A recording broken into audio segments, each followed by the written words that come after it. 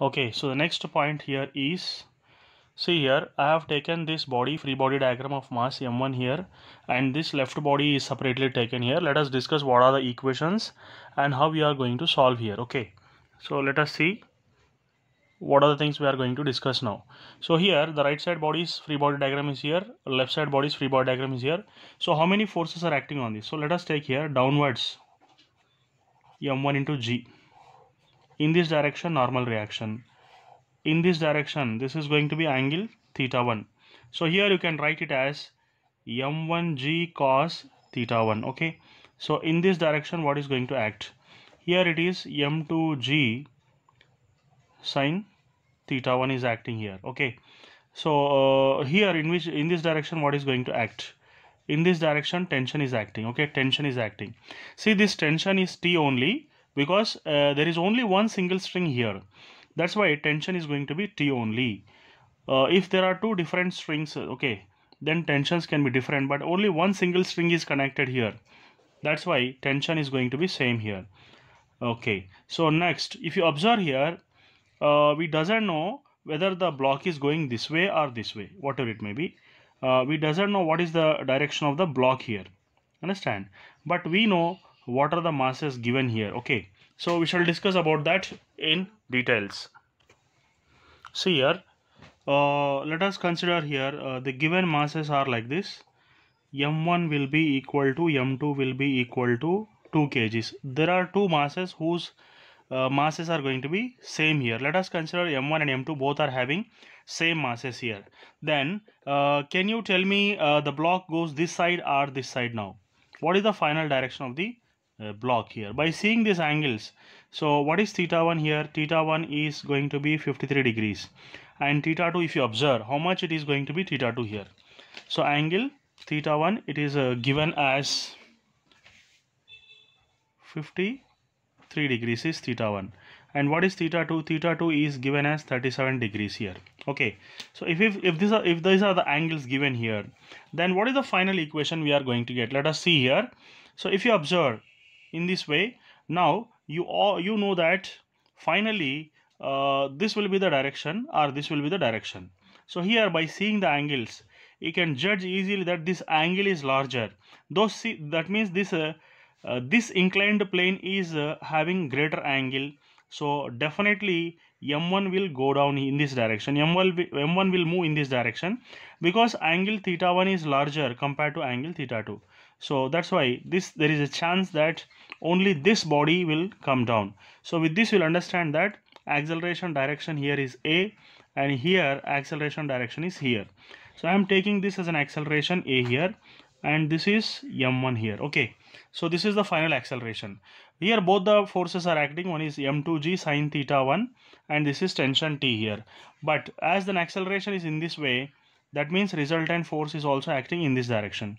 Then what is the final equation here?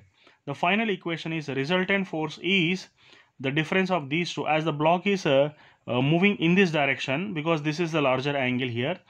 Therefore you can write it as mg sin theta 1. This one is sin theta 1, and minus this is going to be tension T. Okay, so here you can write according to Newton's second law.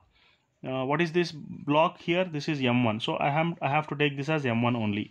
Okay, so therefore this can be written as m1 into A, which is equal to m1 into g sin theta 1 minus tension T here. Let us imagine this is going to be equation number 1. So let us discuss what are the forces acting on this block, which is m2 here. So it is clear that in downward direction m2g is always acting, and in this direction normal reaction is acting, and exactly in this direction this angle is going to be theta 2 here. So what is going to act in this direction? Let us see. So in this direction, if you observe, m2g cos theta 2 is acting here because this is theta 2, this is theta 1. So these all become theta 1 here. This is going to be theta 2 here. Then what happens? In this direction, m2g sin theta 2 is acting here. Therefore, in this direction, we are going to consider tension here. Okay, so now you know finally what is going to be the direction here. The final direction in this case is this is going to skid down in this way. So this is going to, no, see here, this is going to skid in this direction according to the problem here. So it is moving like this. Therefore, as an acceleration is in this direction, you can take a resultant force also in the same direction. And with this, you'll understand that even though both the forces are acting, the block is going in this direction. That means T dominates here. T dominates m2g sine theta 2. Okay, so as this direction T is dominating, that's the reason why acceleration is in this way. So you can write resultant force is equal to m2g sine theta 2 here. So T minus, you can write like this, T. So T minus m2g, because this is dominating. So T, this is going to be T here. T minus m2g, or else we can write here T minus m2g sine theta 2. Okay, so T minus m2g sine theta 2 is going to be the resultant force here. So resultant force is going to be T minus m2g sine theta 2. Then what is Fr here? So resultant force is nothing but m2 into a, according to Newton's second law here.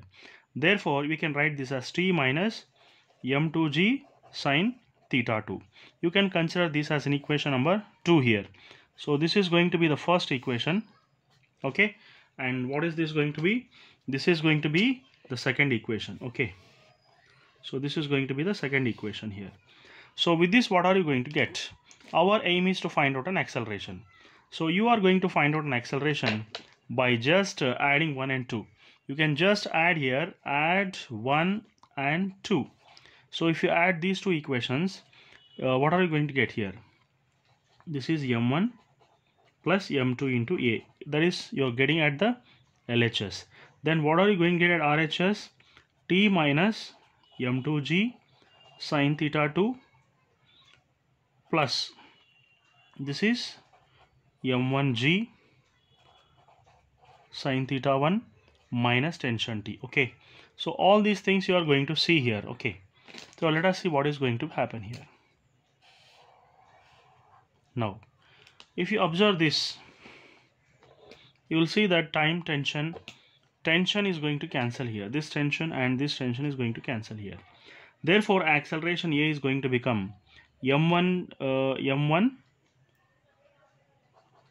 is plus, so I am writing first m1, and this is sine theta 1, and this is going to be m2. G I am going to common out here. This is going to be m2 sine theta 2, and G is common here. So this m1 plus m2 I am writing here in the denominator. So m1 plus m2, that's it. So if this is a final acceleration here, so as this is going to be the final acceleration, what are you going to get? Let us see here now. So this is the formula for acceleration. So you just find out the solution for this by substituting the values of theta and. Okay, let us see what are you going to get now. Once you get an acceleration here, you can easily find out the things now.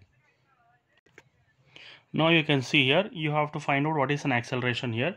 To find out an acceleration, what are the data given there in the problem? So I have already told you that theta 1 is going to be 53 degrees and theta 2 is going to be 37 degrees here. Okay, so what else is given? Let us see here. What is the mass? Masses are going to be same. m1 will be equal to m2, that is taken as 2 kg. That's it.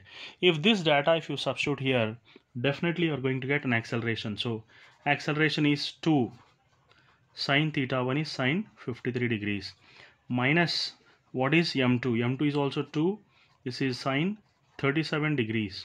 Okay, into g value. So what is the value of g? You can write 10 here. Then what else? m1 plus m2. So what is m1 plus m2? 2 plus 2. Okay, so therefore acceleration is going to become sine 53. How are you going to find out these values now?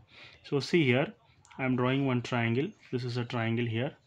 So if you draw a triangle, simple triangle, then this is 37 degrees, this is 53 degrees, and this is 90 degrees. And opposite to 37 you will write 3, opposite to 53 you will write 4, and this is going to be 5 here. Okay, just you go on substituting the values, then you are going to get a answer here. So 2 sine 53. So what is sine 53? Sine 53 is 4 by 5. So sine 53 you can write directly 4 divided by 5. So 2 into 4 by 5 minus 2 sine 37. Sine 37 is opposite side 3 and 5. So 3 by 5. This combined together you can write it as multiplied by 10. This is going to be 4 here. So therefore you can get an acceleration that is 8 by 5 minus 6 by 5 into 10 whole divided by 4 here. So generally you get acceleration. This is denominator is 5.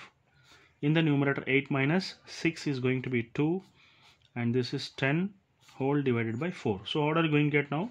Acceleration is 2 into 10, that is 20 by 5 into this is 1 by 4. So 4 ones, 4 5s. So finally you're getting 1 meter per second square. So 1 meter per second square you're getting an acceleration. So once you get an acceleration, can't you find out the tension here? It's very simple to find out the tension. This value of acceleration 1 meter per second square, you can substitute either here in the second equation or in the first equation which I have explained here. So you can substitute in either of the two equations and get the answer. Let us see. I'm trying to substitute in the first equation here or second equation, what it may be. So let us take second equation here. In the second equation, if you take tension and take these values to this value to right side here, if you observe here, I am writing the second equation directly. m2 into a t minus m2 into g sine theta 2. Okay, so how are you going to find the tension now? T will keep one side, so m2 will common out here. Then after that you can take g into sine theta 2 plus a, that's it. Okay, so this is the formula for tension here. This value you have taken to left side, that's it. So therefore what is the value of m2? Whatever it may be, either it is m1 or m2, both masses are going to be 2 kgs as it is given here. So therefore g is going to be 10 here. After that sine theta 2, what is the value of theta 2 here? According to the problem, that is 37. So sine 37 here is opposite side is 3 by 5, opposite by hypotenuse 3 by 5. So you can write 3 by 5 plus a.